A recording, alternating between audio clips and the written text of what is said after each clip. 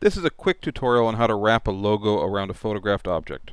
Let's say you're working on a new product packaging job. Here is a way to create quick, realistic prototypes of how your label design is going to look when wrapped onto the finished product.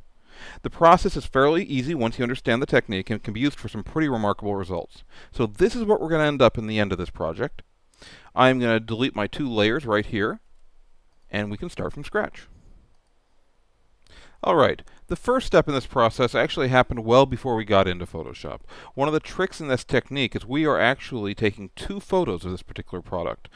Early on, before we actually went in for our photo shoot, I created a grid pattern in Illustrator, and I printed it out on our laser printer, trimmed it out. And we have two shots of our particular bottle. One shot with just the bottle by itself, and the other shot with this grid pattern adhered to the bottle and shot in the same angle and position as everything else. Now, the bottle with the grid adhered to it is just a reference point. We're not going to end up using this in the final layout, but it's going to help us arrange everything so that we can warp exactly around the shape of the bottle and get our image looking very realistic. Now that we have the photo with the printed grid adhered to it, I'm actually going to place the electronic file that grid came from. So we've got a file here called label grid. This is actually the Illustrator file that we printed in order to get this grid. So it's right here. It's got the same number of boxes. This is exactly the file that we used to print this. Now, what I want to do is I want to warp this image so it matches our reference example. Normally I'd go under Edit and I could pull down to Transform and pull down to Warp. However, there's an extra step we need to add. We've placed this Illustrator, it's automatically created as a smart object, but we can't actually warp it until we do something kind of unique. We actually have to go under Layer and group it into a new smart object. There's just an extra step. It's a required step in order to make this work. Nothing really changed on the screen, except now, if we go down to Transform, Warp is available. So before I warp it, I'm actually going to do a free transform. And I'm going to size this down just to save myself a little bit of time. So I'm doing as little warping as needed. And I'm going to try to line this up really quickly so that at least one side of it is somewhat close. I'm not trying to be exact, but you can see how I'm transforming this. And now I'm going to go back under Edit, Transform, Warp. And here's the really cool part. I'm going to grab my corners, and I'm going to line the corners up first, and I'm actually warping this placed grid so it matches our reference point. And I'm grabbing my little curves here. And what I'm going to try to do is I'm going to try to adjust my endpoints of this grid so it all matches up. And it's going to take a little bit. You got to watch me flounder around a little bit.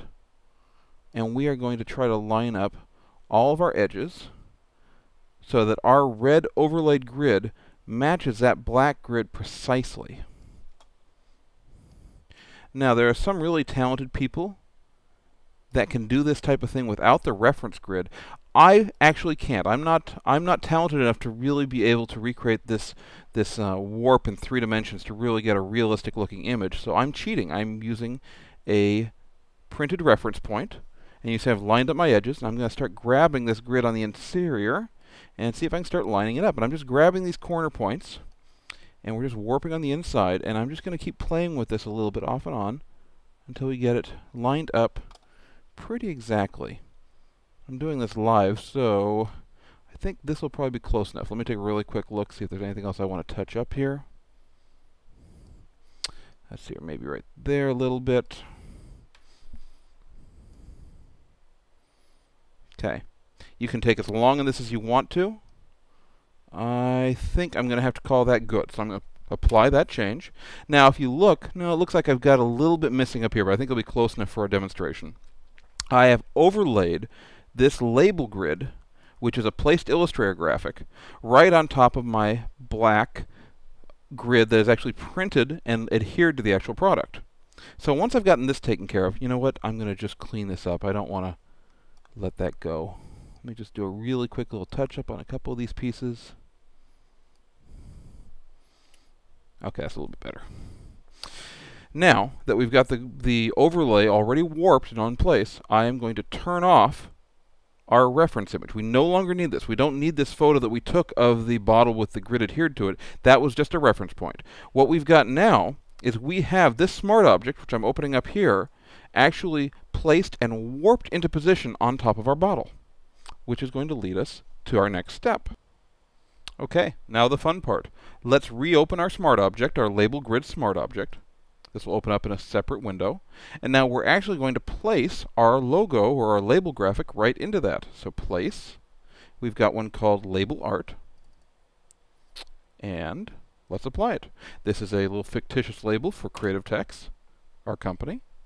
And we can line this up using the grid as a reference point. Now, normally I would make my grid invisible at this point, but I just want to close this up so you can see what happens. Click Save. And the smart object has automatically adjusted and warped. The whole smart object is warped into position, so anything we place into that smart object is automatically warped right onto the bottle. Go back in here, and I can actually go over to the layers for the smart object, and I'm going to turn off the label grid layer, close this up, save changes, and there we go.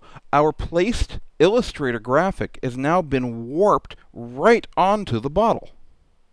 Now, there's only a few little details to really make this kind of look a little more realistic. The last thing I'm going to do is I'm going to go ahead and place a graphic that I've gotten ready before, a shadow graphic, where I actually pulled out some of the shadow elements. And this is just a shadow detail for this particular bottle. I'm going to set this to multiply. And then I'm going to hold down my Option key, and I'm going to click between these two layers. And what that's going to do, it is going to trim our shadows just within the transparency of our label grid. So let me turn the shadow layer on and off a few times. You can see how that just is going to add a little bit of shadowing in, just to give it a little bit of dimension to make that look like a little bit more realistic label. And there we go. We have a fairly realistic label done very quickly and just placed in. Now, we could call ourselves done, but let's explore some of the real magic of using smart objects. We're going to go back in, double click on this smart object, and there is our, there's our grid that we adjusted. Now, we placed an Illustrator graphic called Label Art. This actually is another smart object embedded in our first smart object. If I double click on this, we switch over to Illustrator and we can actually edit this. So in this case, I'm just going to edit it just a little bit. I am going to drag it down, make it a little bit longer. Close that up. And it should update here. There we go. Make it a little bit longer.